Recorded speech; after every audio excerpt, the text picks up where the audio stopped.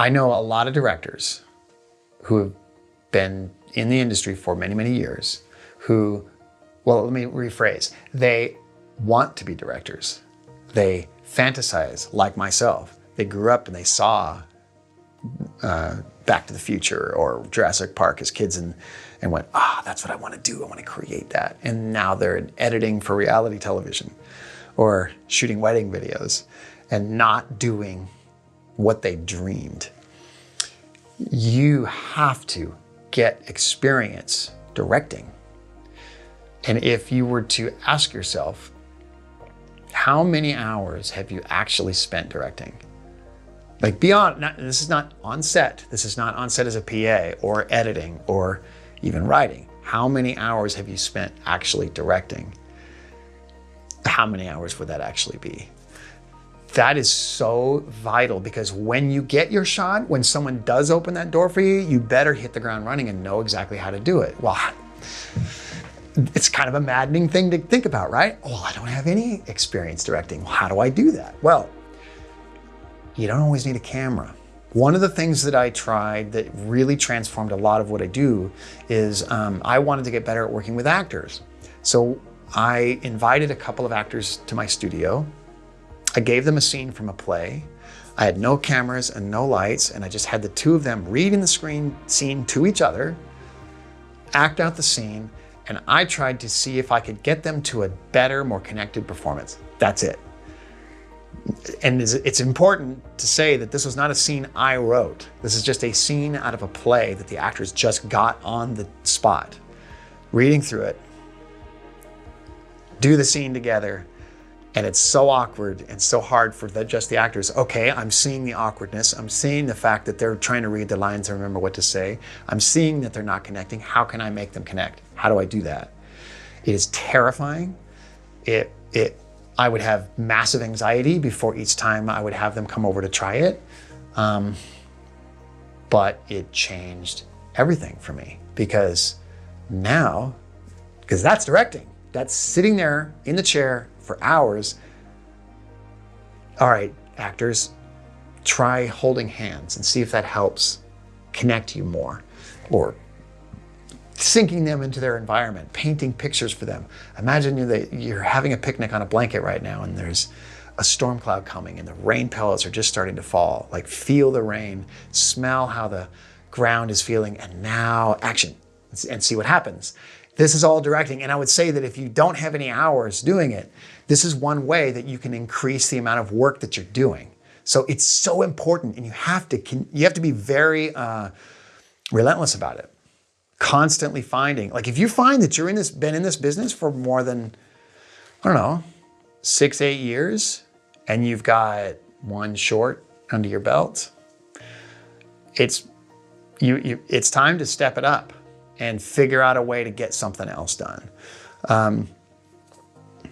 Another thing that I've done that's helped me is I had a shoot once where it was just a little corporate thing. The shoot was on a Friday. We had a little grip and lighting stuff in the truck. Well, I couldn't return the truck until Monday. So that weekend, I took the truck with the camera that I'd rented. And on a Saturday, we just went and got a couple actors, and I wanted to experiment with some intimate, like a love story. And I'd never tried that before. I'd never done like a love scene. I didn't know how to do it even, but I got some actors that I trusted and they trusted me, and we just tried stuff and just, I mean, like a couple falling in love and just how to shoot intimacy, and just create this beautiful little love story. We didn't even have audio. We just had visuals. It's on my reel. It's just like, as something that we played with and tried, it's putting work out there. That is super important, because when the window comes, and there will come a time when someone decides to give you a shot. You got to have something to show them. You got to have some sort of reel. They have to believe in you somehow. So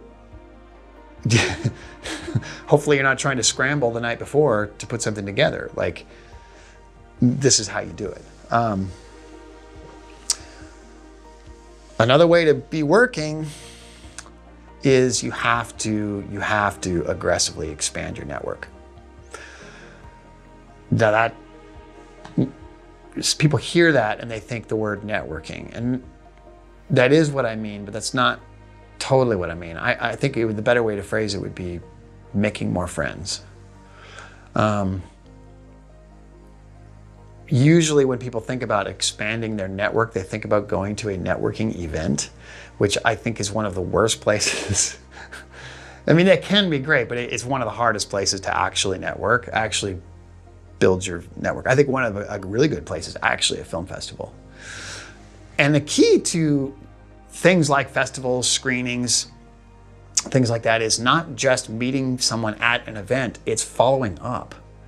So the feature I just shot, the reason, the first things that got going as far as got that feature off the ground was me meeting the screenwriter at the Austin Film Festival. And the only reason that I ever even got the screenplay from him, so his name is Dwayne Worrell, he was speaking on a panel. So I'm just an audience member. I didn't even have a project in the festival. I was just there to attend, to meet people, to do exactly what I'm talking about, to aggressively expand my friend network. Dwayne spoke on this panel because he had written, it was an award-winning film through Amazon called The Wall. John Cena's in it, Aaron Taylor Johnson, guy from Kick-Ass, I'm blanking on his name. He's Quicksilver. Anyway, directed by Doug Liman, who did The Bourne Identity and Mr. and Mrs. Smith. So, wow, Dwayne, wow, he wrote this? Wow, what a guy. So, you know, I'm super intimidated, but I go up and I introduce myself and, you know, we hit it off okay. But I made sure to get his contact information so that I could follow up with him later, which we did once we both got back to LA, which is one of the reasons to live in LA because a lot of people live here. Anyway, so we went out to dinner, and that was where it was really important to just be a person, not a desperate, you're so great, Dwayne, I want to work with you. It was just, what do we have in common? He likes sports. He likes sci-fi, action. We just kind of bonded over common interests and we became good friends. And then it was when we had this connection, then he sent me the script for The Abandon. And when I read it, it was like, wow, this is the best script I've ever read. Then I took that script, went to another film festival, and I met a couple of producers. I did the same thing, same exact thing. Met them, saw that they had made a couple of films that were lower budget. After the festival was over, I followed up. Said, hey, would you like to go to coffee sometime? We could chat about whatever. Made a connection, hung out with the guy, said, you know, I just came across this script that I really liked, passed it to him. He read it, he said, let's do it, let's make a project. All of that came about because of just aggressively making sure I was constantly meeting people. I will put on task lists each week to meet more industry people. Usually it's by a month. Like this month I need to meet 3 new people, make 3 new friends. And I would say, I don't limit it to, has to be a producer or an agent. It can be anybody in the industry, really, because you just don't know who. Ironically, I made a friend in a writing class that I'm in. This is a super nice guy, this really humble, soft-spoken guy. And I learned he just moved to LA. So I was like, oh, he just moved to LA. He's a director like me. He's a writer-director guy. And just seemed like a nice guy, and I kind of felt bad for him. Like, oh, you probably don't know anybody in LA. You want to grab a coffee sometime? Yeah, sure. So we went out to coffee, me and my wife, and just hung out with him for a bit. I'm like, what does your wife do? Oh, you know, she's an actress. I'm like, oh yeah? I think I said something like, trying to make it in the big time, huh? Ooh. And I'm like, well, man, it'd be fun to hang out with all of you, know, maybe we'll go on a double date or whatever. You know, just being friends, just, again, expanding the network. Being friends, making connections, growing the thing. I said, you know what, we're having a cookout at my place. You want to come over? Like, you know, you're new to town. You probably don't know anybody. Come on out, meet some friends. It'd be great to have you. He shows up and his wife gets out of the car and she is like a very known Golden Globe winning actress. And I'm just like, I had no idea who his wife, like it's hilarious thinking about it, but it all came about because of this constant push to continue to make more friends, grow the network, because that is how jobs get made. The jobs that rarely don't happen because of the meeting, they happen because you're hanging out at someone's birthday party and we're like, dude, you know what? I've got this idea for a comedy horror. You want to do it? We should do it. Like, that happens all of the time, all the time. That's how you get things made, is by having all these friends. If the only friends that you have are your mom and just your couple of buddies you went to film school with, it's going to be a lot more difficult for you to actually get past where you are. You have to push beyond that boundary. What about nepotism, though? We hear, we see in the comments, we hear from people, all the time that you really can't get any meaningful work unless you're related to someone. I have heard that myself. Nepotism is a real thing, especially if you live in a big hub city like LA, New York, and you're competing against Kevin Costner's kids, or whatever, or Spielberg's son who wants to, whatever, that is the reality, that's who you're dealing with. Well, I think it's really easy to fall back on that excuse and say, well, I can't because I'm not anyone's son. I grew up far away from Hollywood. Now, I'm not directing Marvel films at the moment, but that doesn't mean I'm not working, right? So your future and your career is something you have to grab a hold of. We can make 1,000 excuses all day long about the reasons why we're not making it. If that's what you're doing with your creative time, then that's probably why you're not making it. Yes, good for them. Steven Spielberg's son, I don't even know his name, but good for that guy. Like, he's got a connection and a good in. Well, then maybe you should become friends with someone like that. Maybe you should find a way to invent your own nepotism, like become best friends with a showrunner if you can, like that's how, because look, to be honest, like I would function the same way. We like to throw the blame on this, oh, it's all politics and it's all who you know. Yeah. And I do the same thing. When I hire a project and I need a DP, who do you think I'm going to call? Do I call some demo reel that I've seen online of a DP I've never met? Or am I going to call, Sally, who I know is awesome and she's super talented and we've worked? That's who I'm going to call, because that's how we're all like that, right? We all want to work with our friends and we all want to have this solid team of people. So it goes back to just making sure that you are connected to the right people. I mean, that's really, it sounds simple, but that's really, and rather than making excuses as to, oh, I'm not connected to anyone, I'm not so-and-so's relative, I think that's just an excuse to not go out and actually do the scary work of becoming friends with, these people. My personal humble opinion.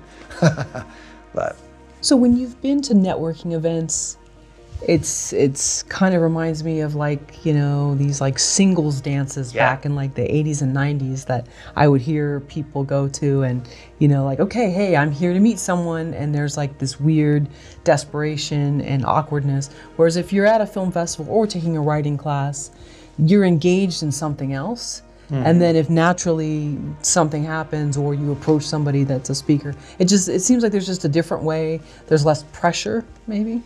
Yeah, the nice thing of it, because networking events, and I'm not saying never go, because there is value in them, but it is exactly like that. It's speed dating. And it's generally everyone is coming up to each other going, how can you advance my career? It's a very self-centered way to meet people. Imagine if you were trying to date somebody and you were going, I'm really looking for a wife or a husband. The other person's gonna be like, sure. Slow down there, cowboy. Right. I don't even know your name. Right. What do you do, Jason? That's right. Yeah. And I'm looking at your watch and the car you're driving. and it happens, and I'm not even anybody. And if people find out I'm a director and then they're an actor, director? Like you can just feel the energy of like this. It's a hard place because everyone is essentially feeling the same way. Now, and if I were in that same plane, I've got actors coming at me from this way, but I look over there and there's an investor. Yeah, now that's you doing it. Hey, you want to make a movie? You know, it's that same. I mean, it's human nature, yeah. It is human. So I think if you are at the networking event, there is a positive way to go about it. And I think that would be to try to remove the desperation from it. Go to the event without the mindset of, I have to get a job. Just like you wouldn't go on a date saying, I have to find a partner. It just puts so much pressure on this precious little connection that you're trying to make. If you just remove that from the equation and just say, I'd like to just make a friend. That is so much easier. Because, you know, oddly enough, some of the best connections I've made at things like that are usually someone like the person that's serving the hors d'oeuvres, you know? Like hit it off with so-and-so and we're like, isn't this whole thing such a crock? I'm like, I know, man, people come down here, they're so desperate. What do you do? Oh, my name's Johnny and I'm a DP and I'm just doing this for extra work. What? You are? No way. You know, and then all of a sudden you're friends. It's so much easier to do it that way, to take the pressure off this desperation. But a film festival or writing class, those are great because the focus is not on you as much. It's on either their film or your film, or writing class is a good one because it's like you're focusing on a craft of like getting better. You're meeting other people also with similar goals. They're all there to improve their craft and driving towards this direction, not this direction. I mean, yes, we're all trying to make it, but we're all looking this way and you just happen to be looking at the person next to you and you're just kind of becoming making a bond that way. So it's a much easier way to make friends and to build a team.